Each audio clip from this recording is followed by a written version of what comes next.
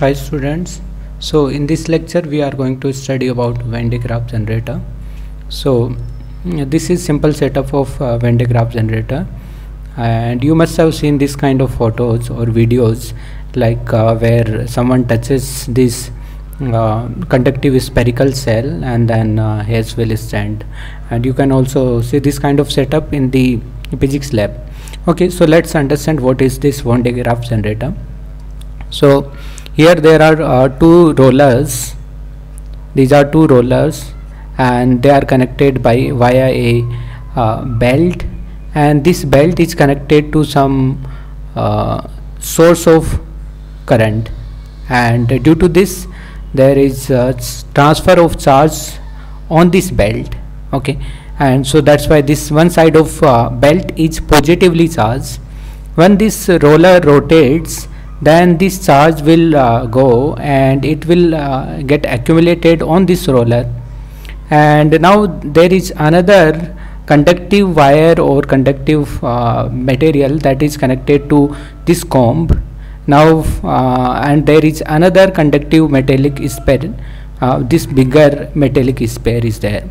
So now if you look at the potential of this inner sphere and look at the potential of outer sphere, the potential of outer sphere is lower than the potential of inner sphere.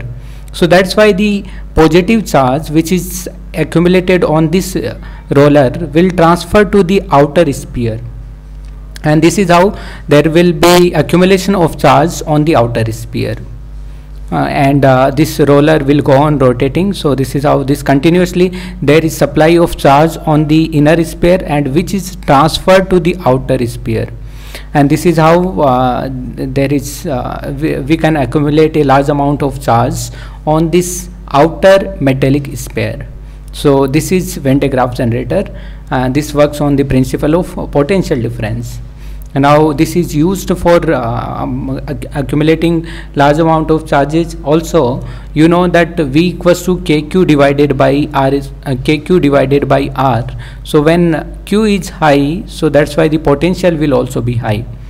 So that's why this Venn diagram generator can also be used to store the charge at higher potentials, and which can be further used to accelerate the charge particles. So this Venn diagram generator is also used for the nuclear reactions, so where we need to accelerate the charge particles.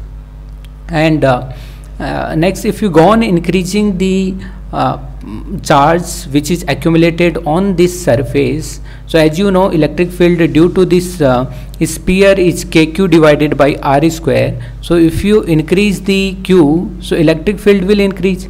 At one point this electrical field will reach to the dielectric strength. What is dielectric strength? The point where this medium or the air which is present around this metallic sphere will become conductive. Okay, so at that point, at the dielectric strength electric field, at that point this charge which is accumulated on the metallic sphere will start getting transferred to the atmosphere.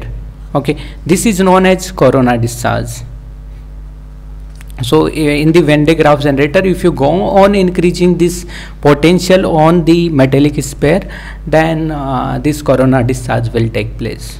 So this is complete setup of Venn diagram generator, and okay, so let's end over here. Thank you.